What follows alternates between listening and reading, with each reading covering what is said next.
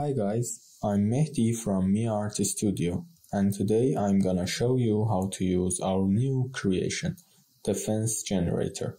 Before starting, I should remind you that these days brave Iranian men and women are still standing against the brutal repression and killing by the Islamic Republic regime.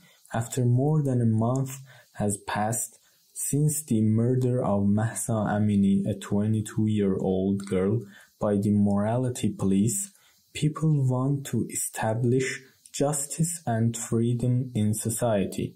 And today we must be voice of Iran's people for woman, life, freedom. Zan, Zendegi, Azadi.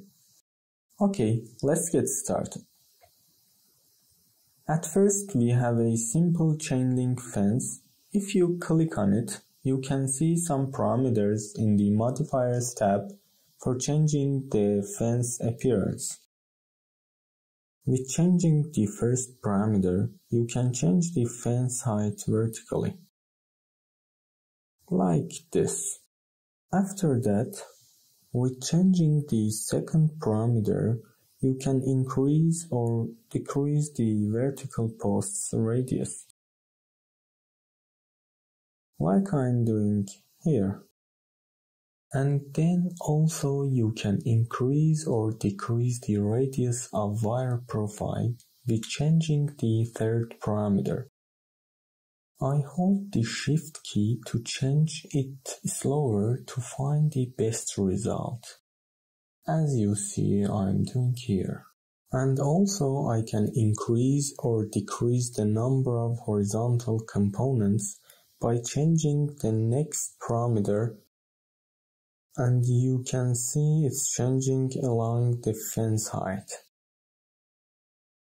And you can control the radius of these horizontal components by changing the following parameter.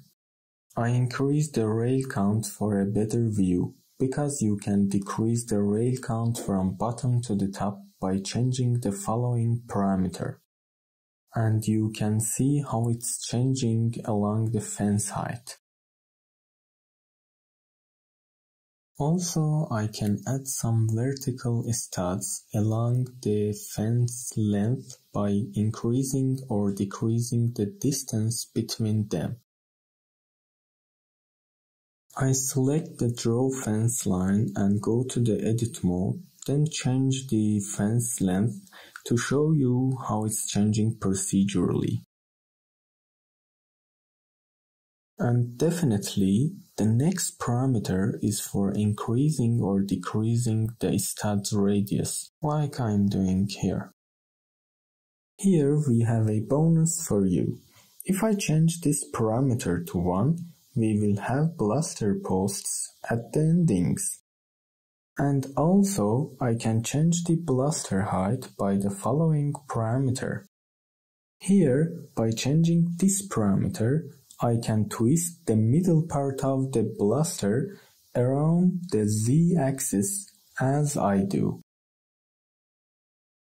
By changing this parameter, I can increase or decrease the number of bluster profile sides. Now it has 4 vertices. I increase the number of the n-gon parameter to show you how it's changing. And also, you can increase or decrease the radius of the bluster by changing this parameter. At last, we have a parameter to control the bevel of bluster profile edges. How much I decrease it, the profile becomes round, and vice versa. Okay, after all of these, I want to show you how we can edit and customize this fence in our projects. Then let's have some fun.